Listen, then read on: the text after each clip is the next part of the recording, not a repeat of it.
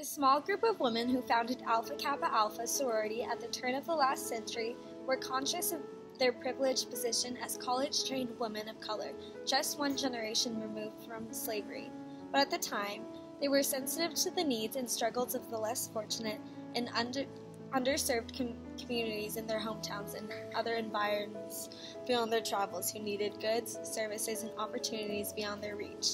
The young collegians' commitment to scholarship, leadership, civic engagement, and public service, woven together by the bonds of lifelong sisterhood, formed the bedrock of the rich legacy of servant leadership that epitomizes the sorority to this day. And the global reach of its programs, laser-focused on the health, wealth, family, education, human rights, and parity issues that concern its constituents, ensures the relevance of the organization into perpetuity. Yeah!